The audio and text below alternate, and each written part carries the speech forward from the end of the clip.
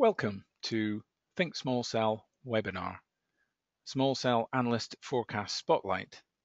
My name is David Chambers. I'm founder and senior analyst at Think Small Cell, and I'm joined today by Caroline Gabriel, head of research at Maravedis-Rethink, and Joe Madden, founder and principal of Mobile Experts. And these two analysts are going to be presenting their view and their forecasts and explaining not just their methodology, their underlying assumptions, and we'll be discussing some questions, including from the audience later on.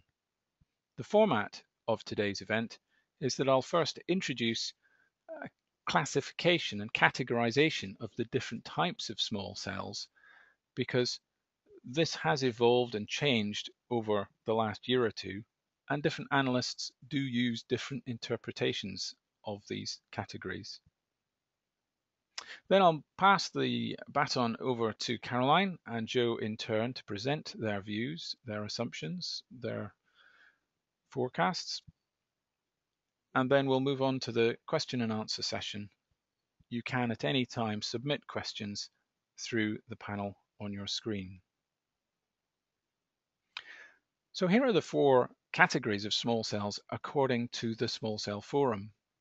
A residential small cell, or a femtocell as it used to be called, will form by far the largest volume of small cells. And these are very low-cost products that provide the complete functionality of a mobile phone base station and connect in through your residential broadband internet connection. Most of those are 3G, and there's a split between 3G CDMA and 3G UMTS technology. But those products would typically cope with perhaps 4 or 8 concurrent sessions or calls at the same time. And as the industry evolved and silicon became more powerful, we saw larger units being deployed in enterprise. Now, the definition of enterprise is not just an office building, but it can be any non-residential in-building application. So that includes hotels, hospitals, conference venues, coffee shops, and the traditional business. And those systems are either larger, higher capacity units, 16 or even 32 concurrent calls, but more likely are grouped so that there's sometimes a central controller for a number of small cells deployed throughout a building. And the issue today is mainly about voice coverage, and so mainly these systems today use 3G. If we then move into the urban environment, we're talking about these dense urban downtown areas where the total capacity density, the total data throughput of the mobile network needs to be very high in a very small space. Small cell allows the reuse of the same spectrum many times and allows the network operator to achieve very high capacity densities. So these urban small cells are again typically more powerful, up to 64 or higher concurrent calls or sessions per box, and are available both in 3G and 4G today. And last but not least, a rural small cell probably overall will again be a relatively small percentage of the total, but these provide total 3G or 4G mobile phone service in isolated pockets, remote areas and regions, both in developing and developed parts of the world. And they can be deployed off-grid, sometimes with solar or wind power and satellite backhaul. Now, some in the industry don't include all of these categories in their definition of small cells, and they would isolate femtocells or residential small cells as a separate type of product. And that means that when you talk to some operators, their view of small cells are only those ones that they would directly be involved in planning and deployment. Perhaps another way of looking at that is again just to split between the plant where the RF network planning department in the mobile network operator is predetermining exactly where it's going to be deployed, versus an unplanned unit where it simply pops up on the network and you can't know or predict where that will happen. And that's very much the case with a residential small cell, where a customer that's unhappy with his mobile phone coverage indoors may go and buy or acquire or be given a small cell, plugs it in, and at some point it becomes available on the network. And that may not even be 24-hour service. It may be switched off at night. It's totally out of control of the radio planning department.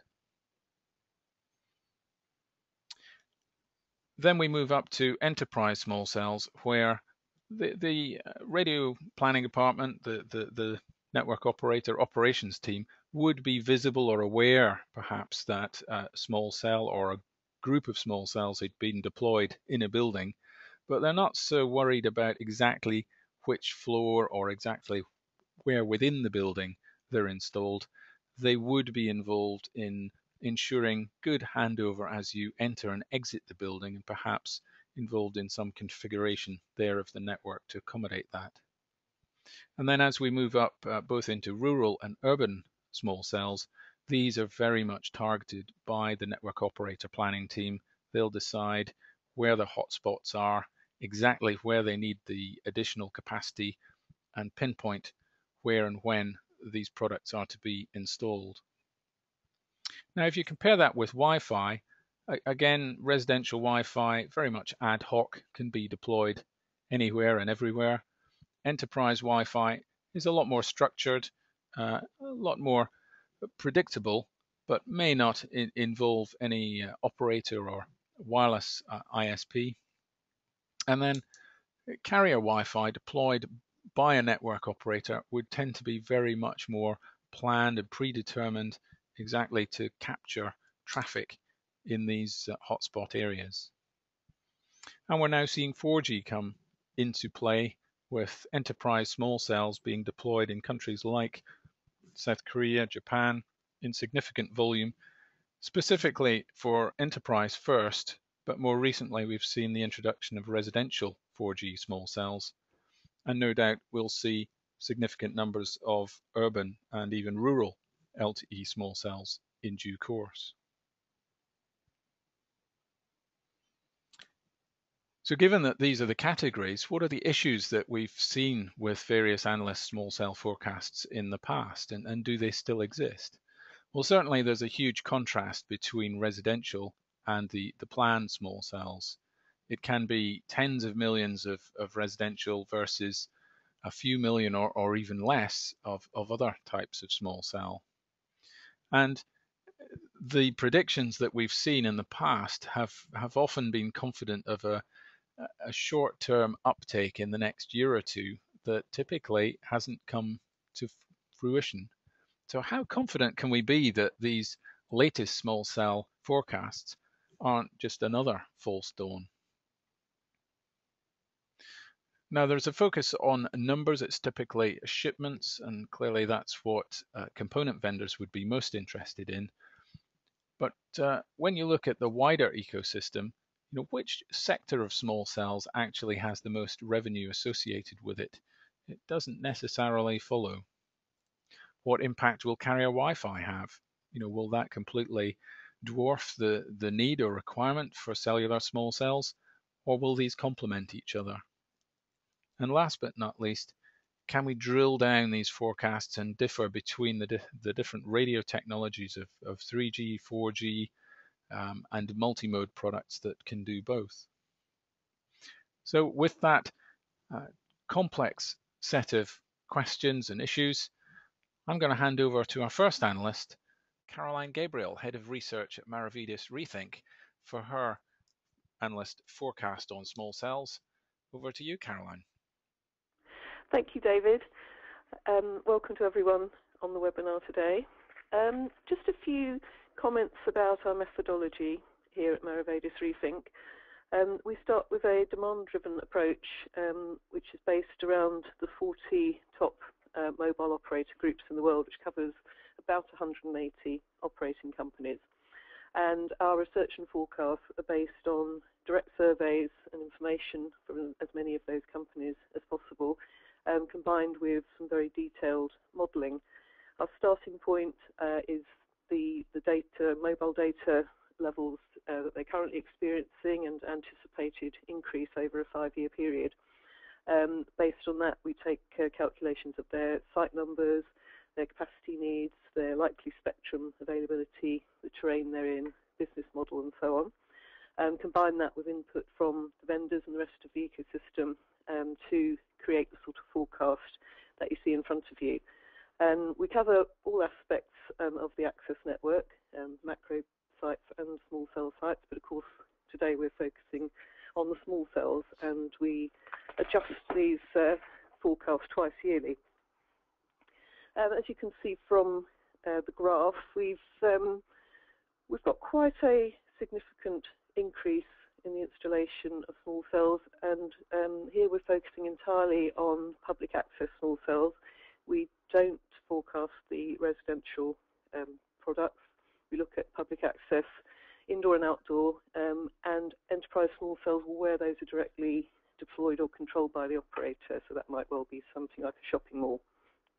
And you can see here we've got fairly slow progress 2012 to 2014 for a lot of reasons I expect we'll talk about later, some of the barriers to deploying public access, but some significant mainstream rollouts starting from late this year and going up by 2018 to a total deployed that year of about 7.5 million. With 2015, we see as being quite a turnaround year. By the end of that year, the market will almost be hitting the 1 million mark deployed, and then 2016 is when the technology really hits the mainstream. So cumulatively over this period, about 16 million of these cells deployed, and that includes cells that have Wi-Fi integrated into them, but doesn't include Wi-Fi only hotspots. So that's looking at a compound annual growth rate about 144 from 2014 to 18. So on the next slide, we look at what is driving this kind of uptake. And one of the interesting things about a really immature market is that, of course, it changes a lot, expectations change a lot, and while operators' level of interest remains very high since we started looking at this market several years ago, their sort of emphasis and their priorities do change over time as they start to drill down on their business models and their deployment models. So although our overall numbers haven't changed dramatically in the last year, we are seeing different mixes, for instance, in the balance towards indoor versus outdoor deployment, and some of the other priorities that operators are adopting. So on that indoor-outdoor point, as we saw on the previous slide, in 2014, almost 80% of public access cells are being deployed indoors, and that's significantly more than we anticipated a year ago, or what operators were anticipating. And that's partly because there are more barriers to deploying outdoors in terms of site acquisition, backhaul, and so on. But also the business models are more apparent indoors. It's, as we know, where the bulk of mobile data usage takes place. And although operators have always known that, that's become intensified in their thinking. Thank you, Caroline. I'm sure we'll revisit many of those issues later in the webinar in our Q&A session. But now I'd like to pass the baton over to Joe Madden, founder and principal at Mobile Experts, a company that he founded in 2002. Over to you, Joe. Yeah, we've been forecasting the small cell market for 5 years now, and as we've gone along, we've noticed that a lot of the forecasts around the industry have a really wide variance. We've seen 10 or 20 times difference between our forecast and some of the other numbers in the industry, and I'm very pleased to say that this year, as Caroline indicated, a lot of those trends are now coming into focus, and we are seeing numbers between different groups of forecasters and different operators and various suppliers. A lot of their trends are starting to converge to where we're getting the same story in multiple places. So that is very encouraging. In our forecasting work, we do look at all different kinds of small cells, and maybe just a note on the nomenclature here before I go into the numbers.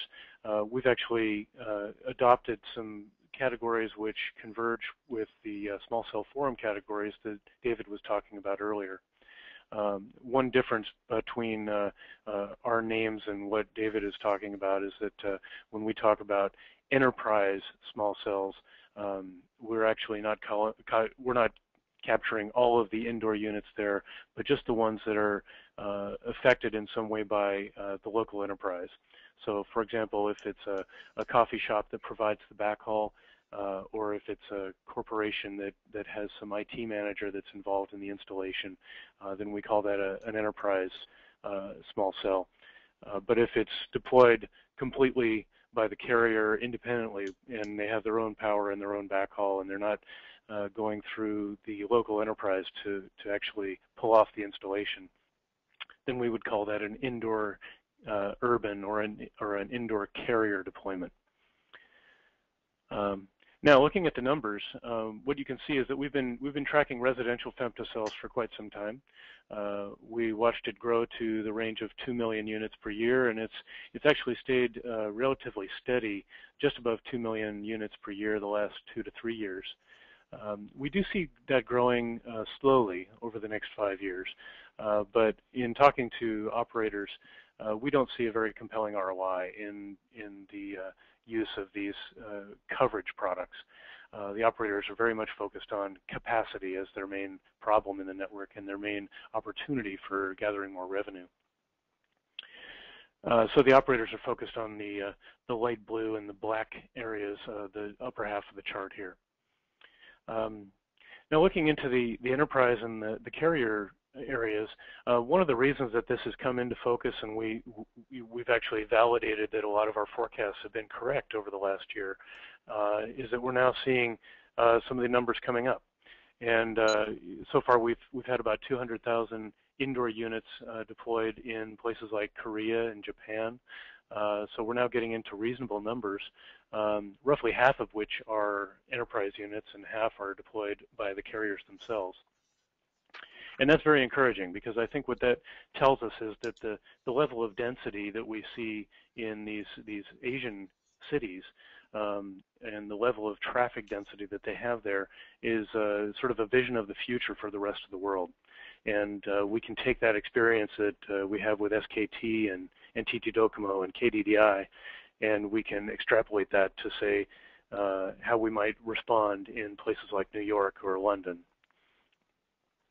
As we go through in the enterprise, we think that there will be growth in the enterprise case, but it might take some time, because there are some new business models that are emerging for the use of enterprise small cells, especially in a corporate environment where there may be some integration with the local area network and some of the corporate IT functions that are going on. And so we're actually looking for larger growth in the short term from pure carrier deployments, both indoors and outdoors. So as Caroline had indicated, there's going to be about 4 or 5 indoor small cell deployments for every outdoor deployment, and we do see that happening right now. In fact, most of the traffic is indoors, and by deploying small cells in an indoor environment, we can have a much more efficient use of the spectrum and more efficient coordination between the small cell layer and the macro layer. So from a technical point of view, it makes sense, and also from a business view, it makes sense to go indoors with these small cells. I guess maybe just one summary comment is that, in general, we look at the coverage applications with residential small cells, and that'll grow on maybe a linear scale, growing along with the number of people that use smartphones. But the capacity-oriented small cells will grow on more of a geometric scale, along with the doubling of data demand every year. And that's why you see the upturn in the market that's beginning now. Okay, let's go to the next slide. Just a few words on our methodology here. It's interesting to me that we have numbers that are now starting to converge with the numbers from Caroline and other analysts around the market, because we do take a unique approach and a very different approach in how we arrive at these numbers. First of all, we have a process where we interview the mobile operators, and while we do look at their capital spending plans and things, the primary source of our data comes from the radio planning department in 32 different mobile operators around the world. So we'll be talking with those guys about how much of their traffic is on a Wi-Fi network, for example, versus small cell network versus the macro network. We'll be talking about their deployment history in terms of base stations and small cells, and what their plans are for how many small cells and where and how.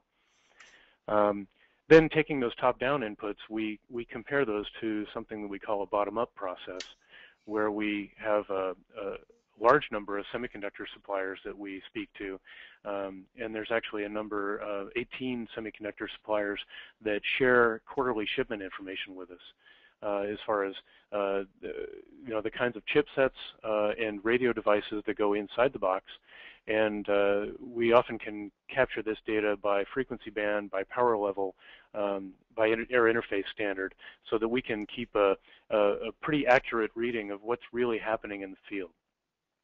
And not just looking backward, but we can also look at the backlog of the kind of order stream that's coming into these semiconductor shops, and see about 9 months to 12 months into the future what they're expected to ship into the future.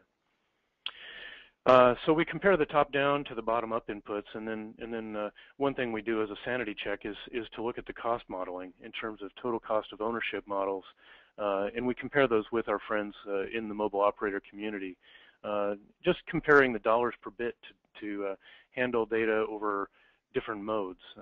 The cost per bit to pass data through Wi-Fi, for example, is far cheaper than license band communications, and other modes such as small cells and macro networks have highly variable cost per bit depending on the kind of backhaul that you have set up, or the air interface that you're using, the spectrum that you're using, and so on. And so each of these operators has given us a lot of input with regard to how they plan to deploy their network, and we rationalize that with how much money they plan to spend and how much data they can pass for that cost. The end total of that process gives us a view of how the data will be presented to the world, how much of it will come through the macro network, for example, and how much will be going over Wi-Fi networks or small cells. And what we find is that the macro network can only handle about 30 to 40% of the total data traffic expected in 2018. Another 50% or more of that data will be going over Wi-Fi networks, whether it's in a private situation in a home or office, or over some kind of a carrier supported Wi-Fi network. And the balance will be over small cells. So at this point in time, we're expecting that about 20% of the total deployment, the total traffic coming through mobile devices will be over small cells. So I think that's probably enough for now. We can leave more time for the Q&A, and David, let's move on. Thanks very much, Joe.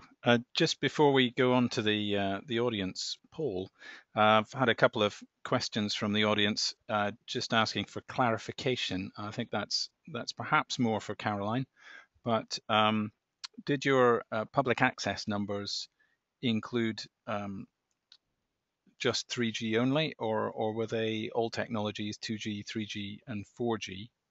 And secondly, have you included any DAS in these estimates?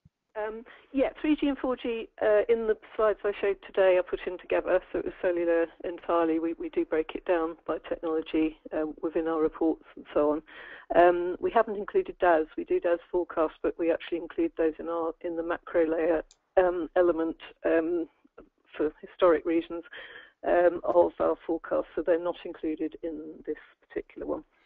And lastly, the Wi-Fi numbers you had, they were just for public access only, were they? Yes, they are for public access where it's carrier controlled.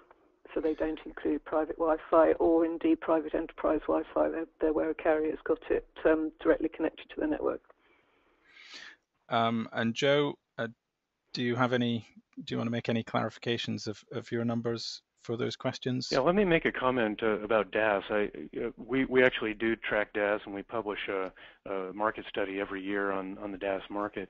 What we found is that a good portion of DAS traffic is going into the macro category right now, but over time we expect that many small cells will be deployed in concert with a DAS system. The small cell may either use the DAS as a backhaul, or the small cell could be a signal source for a DAS distributed antenna.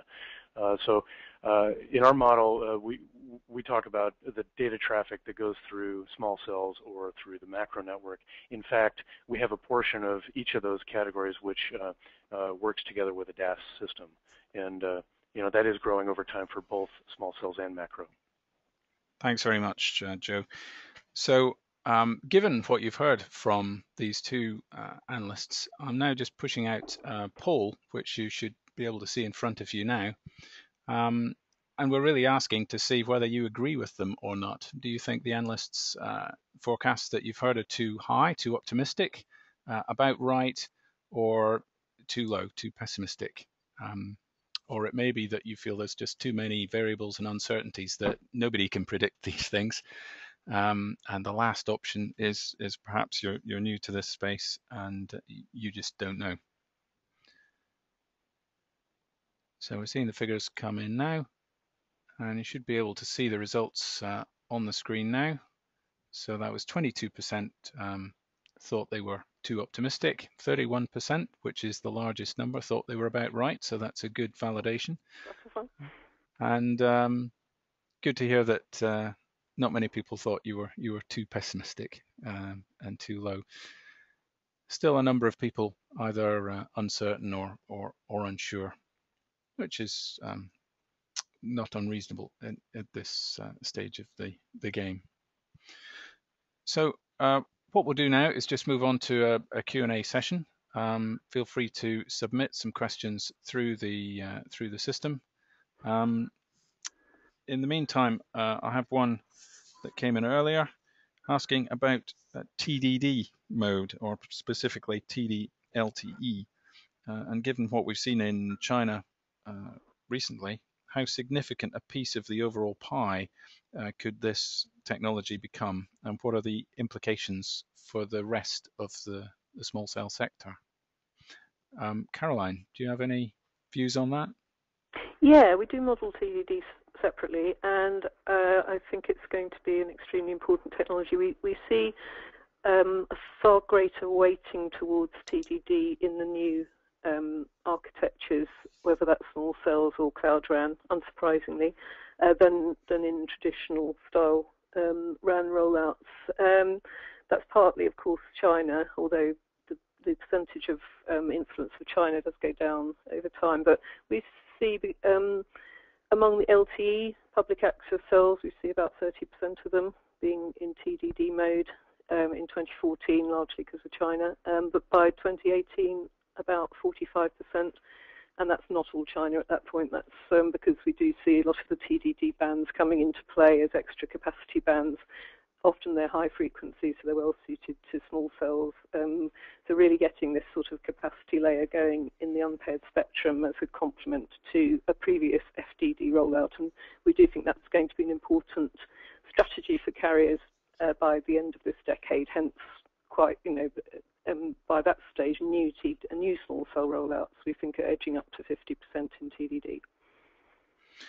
Thanks. Joe, do you have a comment on that?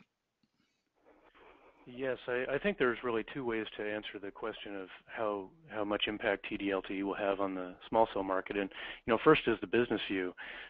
What we've noticed is that people tend to, when they get spectrum available for some kind of LTE service, first thing they want to do is to deploy their macro network, because that is absolutely the lowest cost way to get coverage, to get a service started, and to offer something basic to the public.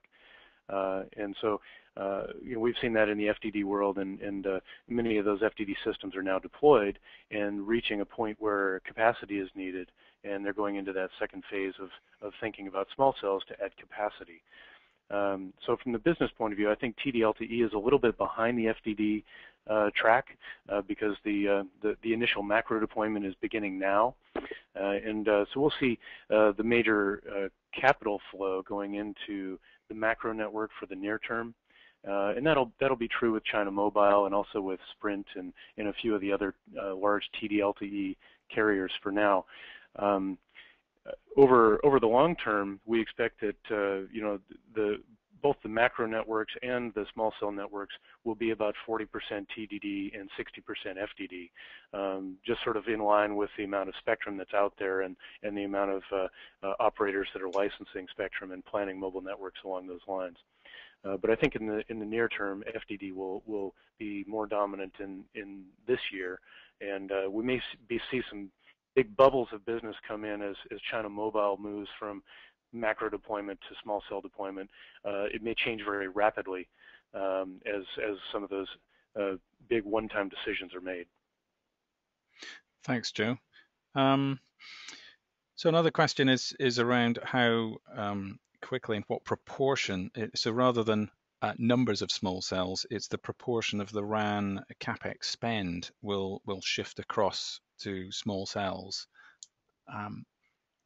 and how will that play out over the next few years? Again, could I ask Caroline to comment on that? Sure. I mean, this is obviously a complicated one, but just which we could probably talk about all day. But just to give some real, slightly oversimplified forecasts from what we're seeing,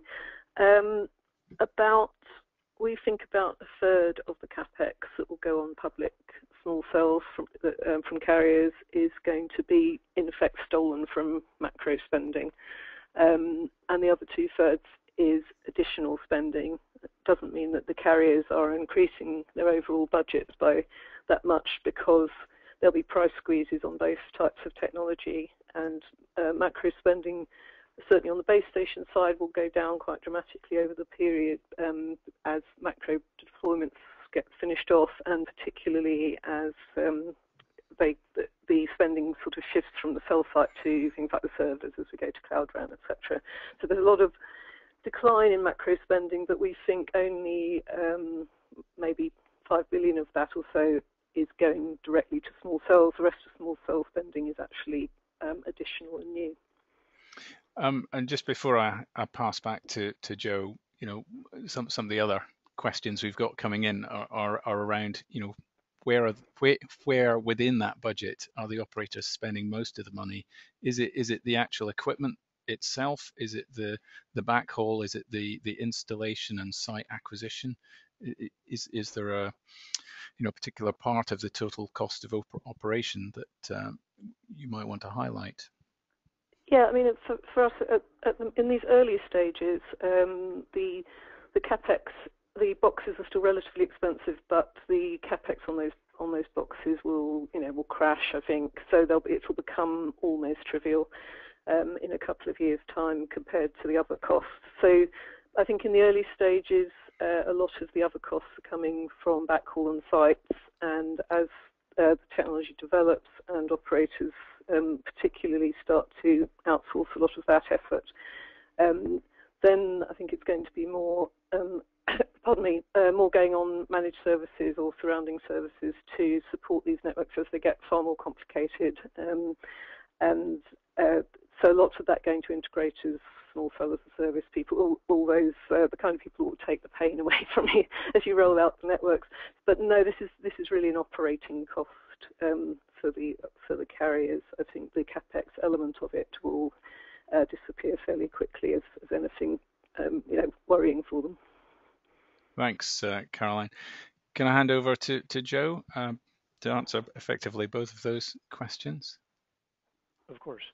Well, I mean, one thing to realize is that the CapEx budgets have been shifting for many years already. It used to be very simple to talk about the capital spending for a base station because it was a number that was dominated by the cost of the hardware.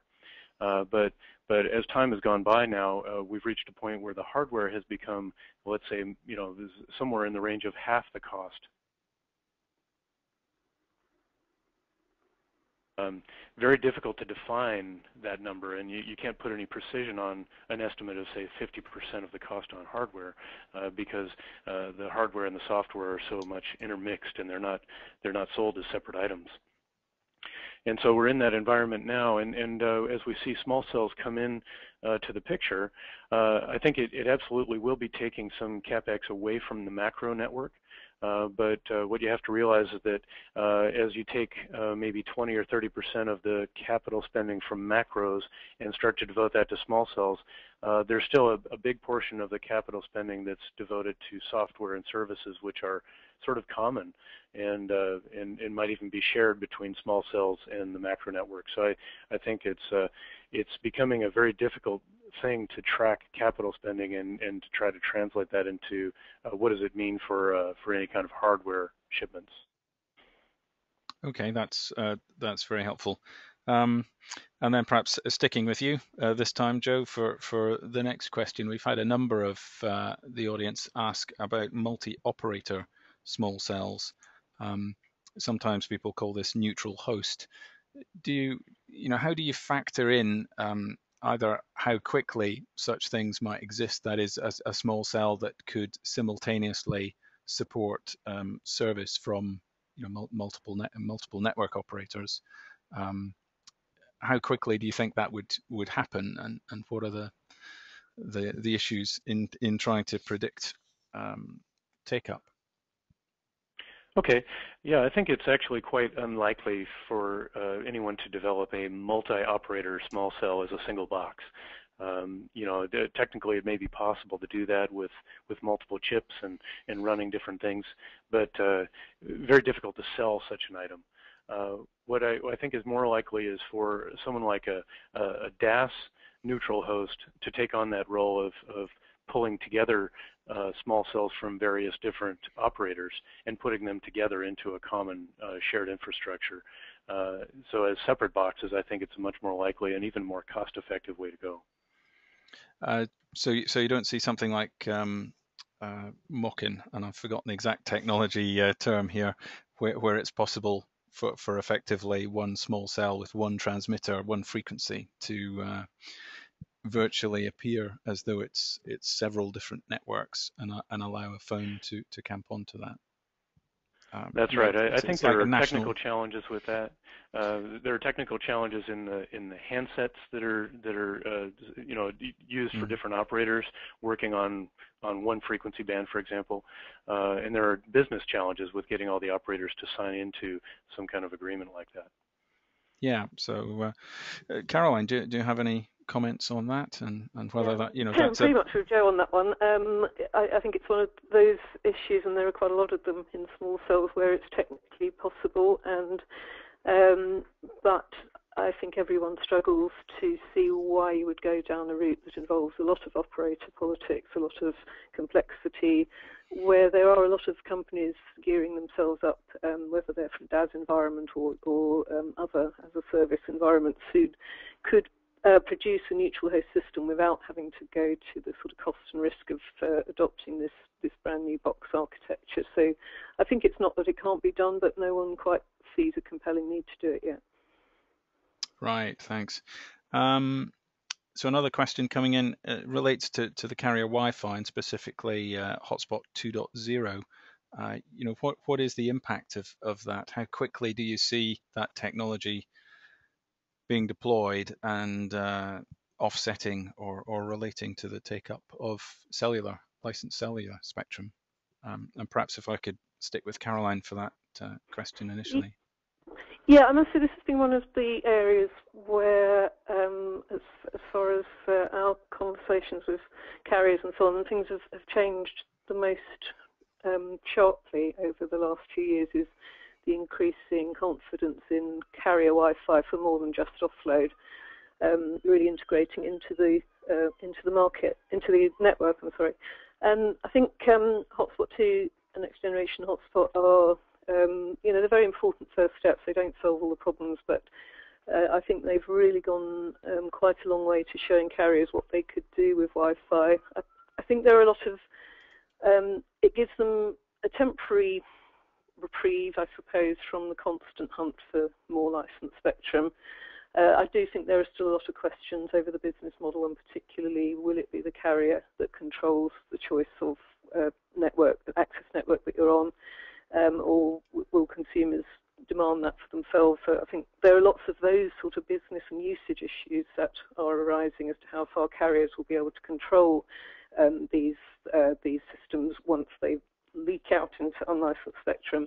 But in terms of the technology and the ease of use and the integration, Hotspot 2 I think is vastly important as a first step, and I think it's made carriers far more committed to including Wi-Fi in their small cell strategies than they were even 2 years ago.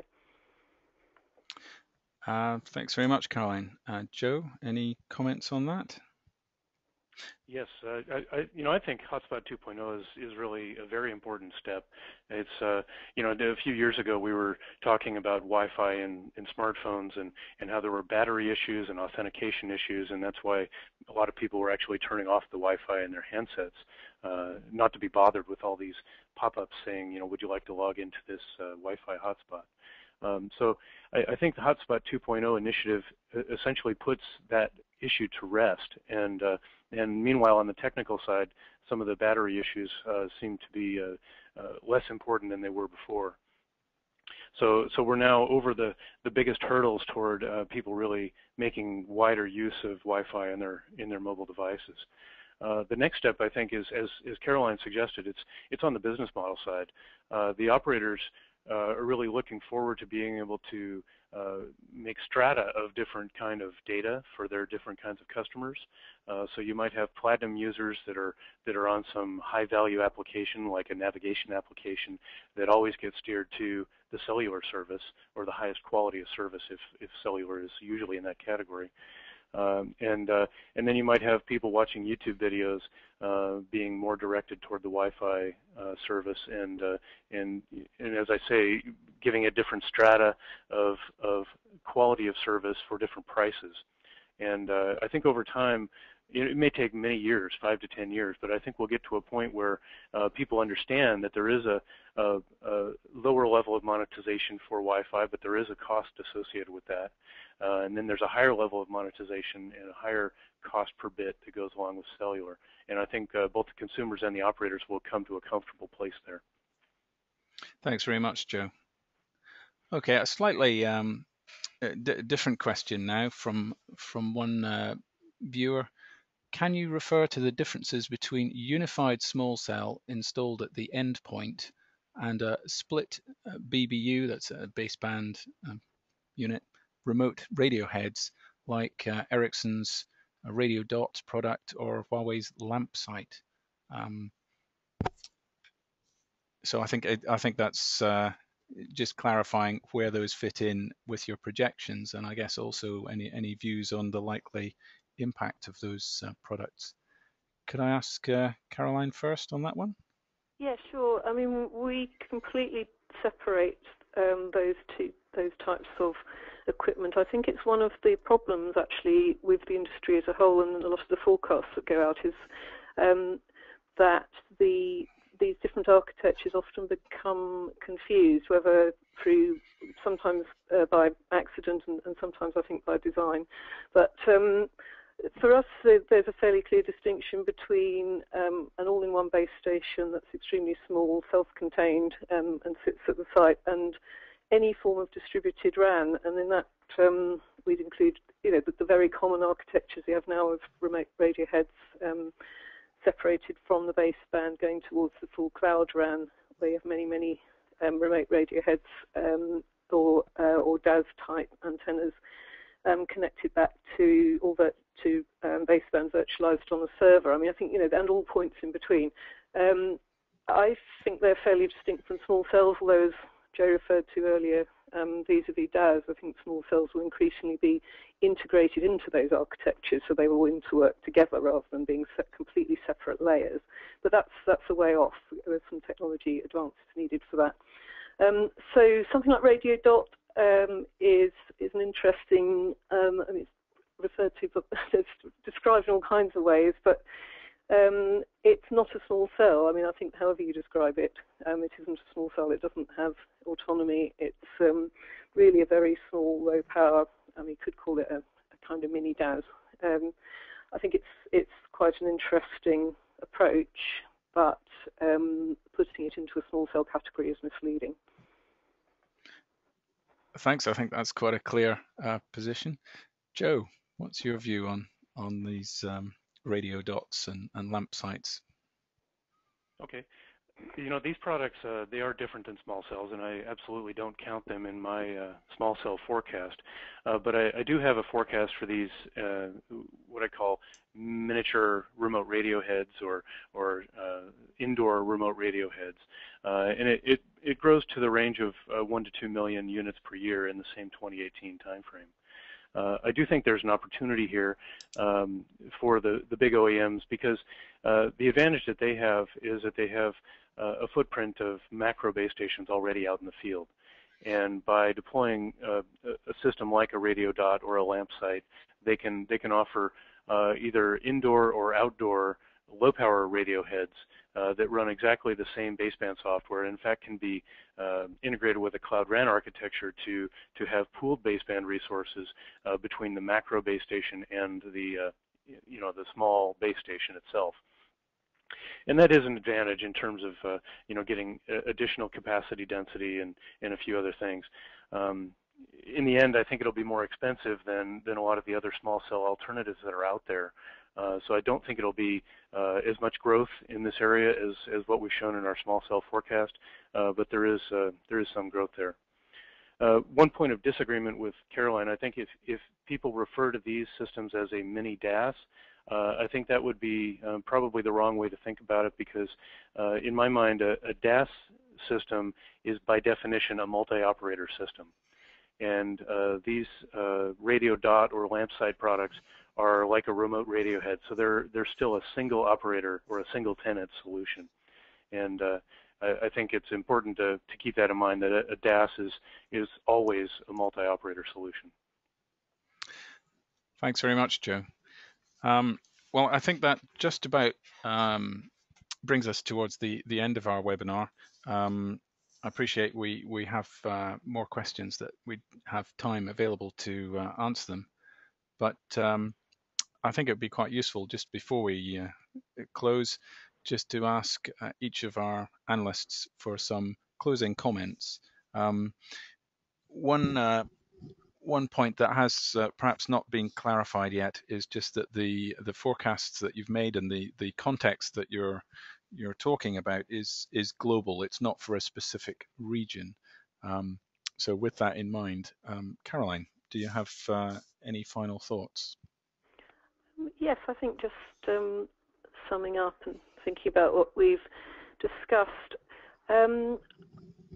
I think without making any sort of grand statements, I think this probably is the year when we'll see small cells being deployed in reasonable numbers for public access, and at that point operators and the whole ecosystem will be able to sort of test what works and what doesn't for real.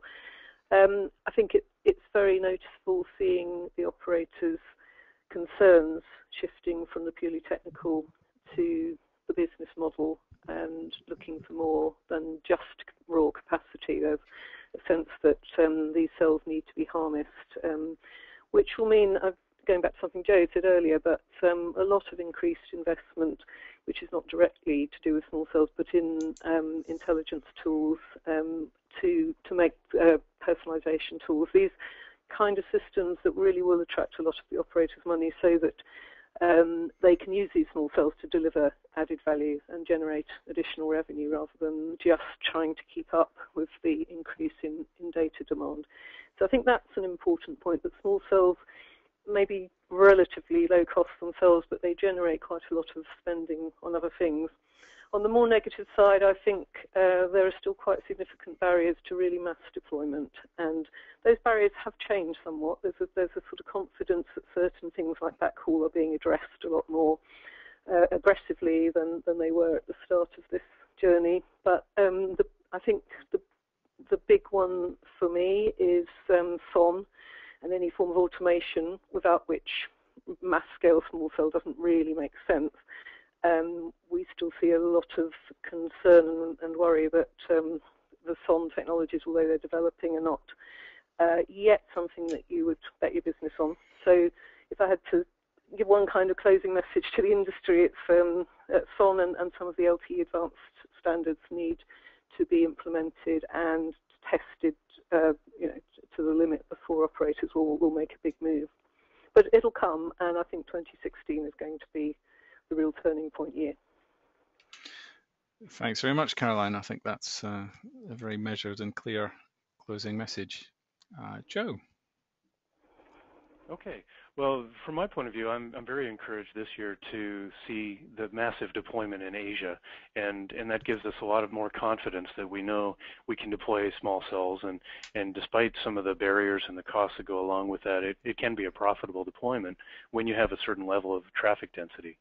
And with the rest of the world catching up in terms of traffic density and reaching the level that we have in Seoul or Tokyo, I think we will absolutely see these small cells growing.